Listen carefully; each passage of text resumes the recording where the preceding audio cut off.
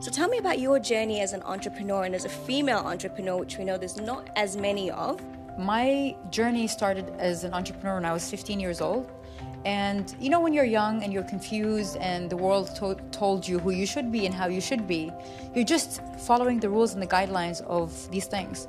But as I got older and I started discovering myself more and more, I started unlearning everything I was told, how I should be, who I should be, and started to discover myself. And when I started discovering myself and I went on this self-discovery journey towards myself and towards spirituality, that's where I became the best version of me, and that helped me become the best version of a leader in my work, in my family, in my relationships, and everything. So being a good person isn't just for the world and for the people around you. It's for yourself, it's for work, it's for so many things, and that has been my biggest transformation.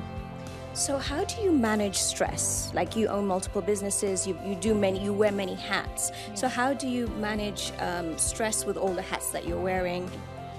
For me, I don't take everything so deeply. Like, I don't, like when I'm facing failure or a burnout or anything like that, I don't take it in so deeply. You know, I say, okay, did something wrong, or I'm burnt out right now. Let's get better and let's get back in action. So for me, I don't take anything so deep and let it affect me and affect my performance. And I always take time for myself, always. Yes, I do. I have 9 companies and I'm a public speaker and a single mom. And how I see time is that time doesn't exist. It's just, time is an illusion that tells you when you should sleep and when you should wake up. How you manage your time is what makes your life different. Some people have a 9-to-5 job and then their life is over after that.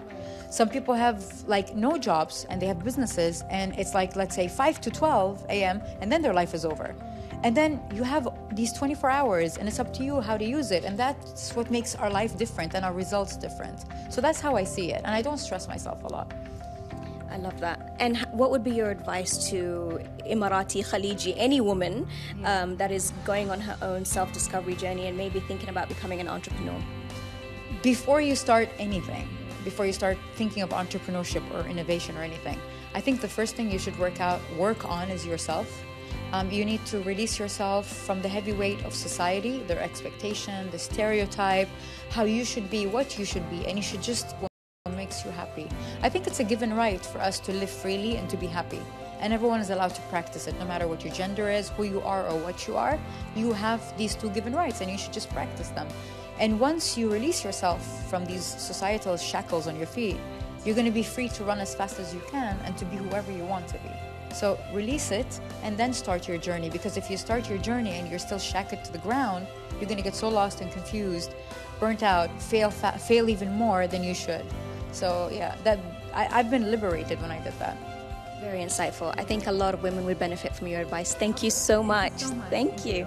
Hi guys, you are watching DXB Today.